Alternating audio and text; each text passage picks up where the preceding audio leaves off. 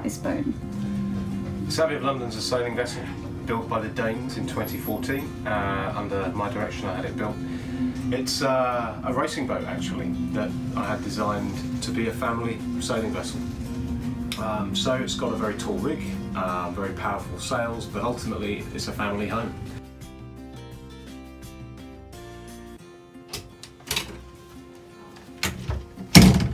So welcome to the owner's cabin. This cabin is forward, has a nice big king-size bed, nice and airy, nice views out over the bays when you're anchored from the port lights.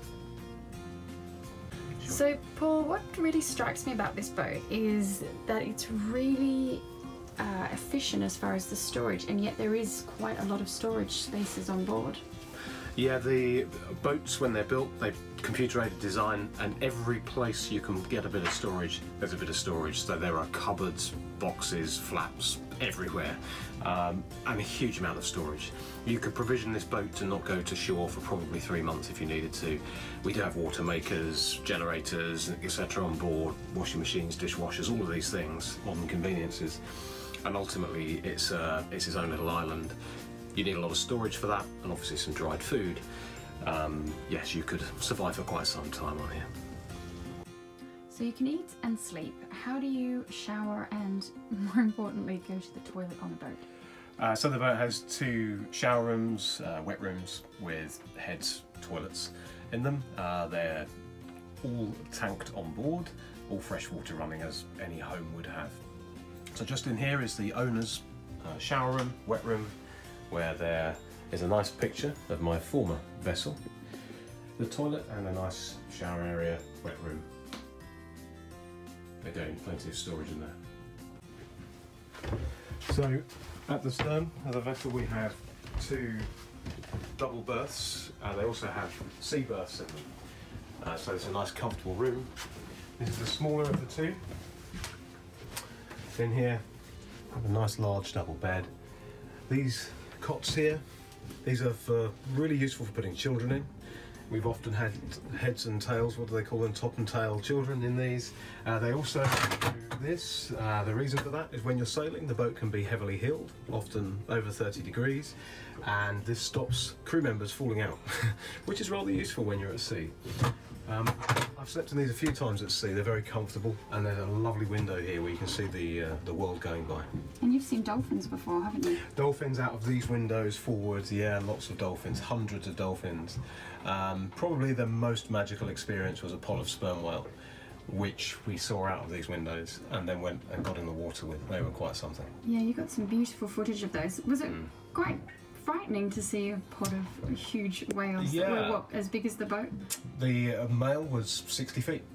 He was bigger than the boat and weighed 3 times what the boat weighs, and at one point he did get a little angry, so yes, quite unnerving. They're big creatures but so peaceful up to that point, and the young were so beautiful to watch, very graceful.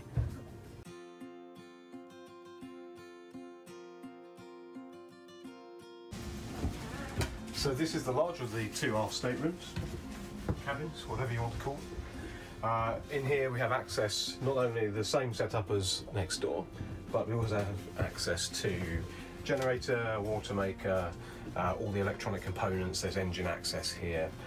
Beneath here are all the domestic batteries, all the hot water systems and so on, and a huge amount of storage. And what happens if you're under sail or you're motoring along and something breaks? Yeah, that happens a lot. A great deal. You have to fix it. You're out at sea. You can't call the AA, you can't call an engineer, you have to learn. So this boat I've been sailing, I sailed it probably 15,000 nautical miles now, and everything pretty much is broken at least once. So you learn to fix on the fly. Most of it requires a great deal of logic, but you work out how to fix things, or to get around them. There's this thing in sailing called a jury rig. It's what you do to something to make it work even though it's broken. You do a lot of jury rigging on boats. Ready?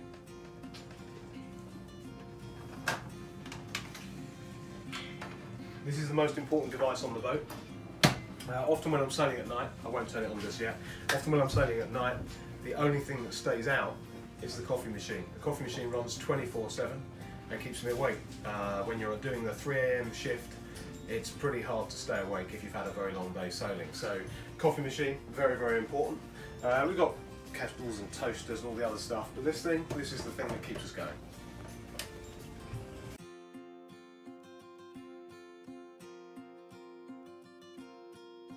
So we have a water maker, makes around 80 litres of water per hour.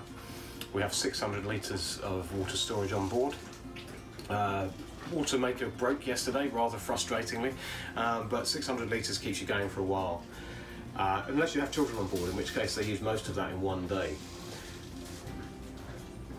And how do you cook? Cooking is actually remarkably easy. So we have a freezer, a fridge, a microwave, a gas oven, 3-ring hob. It's like cooking at home. Boats like this are like having a small apartment. And it's pretty much a small apartment. At sea, however, it can be interesting. On a very rough passage, typically you'd make food before the bad weather comes and you snack on it as and when. But if you're forced to cook, and I've made a full chicken curry in a very rough sea once before, there are a few things well set up on the boat. For example, if you're cooking, you can brace against here. Cookers on boats are always gimbaled, which means that when the boat is hitting, it can do this or do this, which also gives you a nice flat surface to work with. If you're chopping vegetables or meat, you can do that on here while it's gimbaling. But it is an acquired taste and an art which needs practice.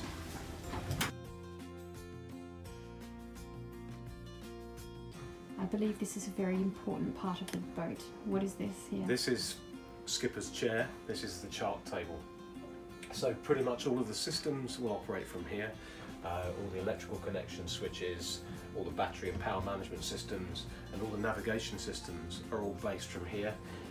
In the old days, a chart table is where you'd have your charts lined out and you'd plot your course over the ground and work out where you've been and where you're going and what sort of time frames are involved. Nowadays we've got the likes of the B&G systems, which are immensely useful at making life easy on the sea. Radar, collision avoidance systems, electronic charting, wind instruments and so on. A lot of telemetry on a boat. There are about 150 different numbers being recorded at all times on a B&G system, for example, that tell us what's going on with the boat. This is where you sit on a long night passage. There's no point being upstairs, you can't see, so you turn the radar on. The radar has this thing called a guard zone, which puts an imaginary guard zone around the boat, normally around a mile out, and if anything enters that mile circle, the alarm goes off, tells you there's something nearby and gives you a chance to react. Otherwise, this is where you tend to spend most of your nights when you're on watch. Okay, so we're presently on the island of Majorca in a place called Soller, a beautiful place. Soller, one of the prettiest ports in the world. It's very natural. As you can see, there's plenty of vessels. The little black things are vessels. If we just zoom in, we are currently in a marina waiting for some pretty horrible weather that's coming in from the east, very strong, to disappear, and then we're going to be sailing over to Barcelona, which is up here. As you can see, these charts work rather like an iPad, but they are absolutely essential. They tell you the water depth, pretty much everything that's going on. It tells you if there's any vessels on here, and obviously the radar will overlay to show you what's going on also.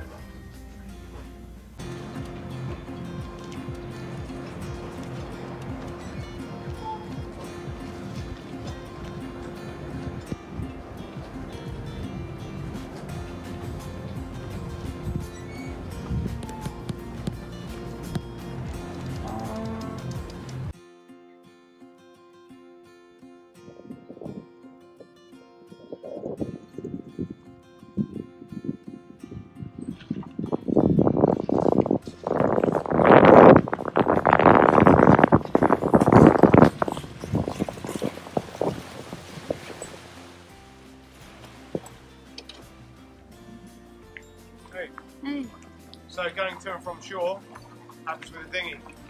This dinghy goes into the transom at the back. We deploy it wherever we get to a beach or an anchorage, and we go ashore and find nice restaurants. And then often in the dark, after a few glasses of wine, I very professionally drive it back to the boat, and I always tie it on. always tight. Always. Always. I've never once left it untied and found myself in trouble having to go and find it in the middle of the night. That's never happened. Never. You've never had to impress 3 women on board. And I wouldn't be at all embarrassed if it did, I'd tell you.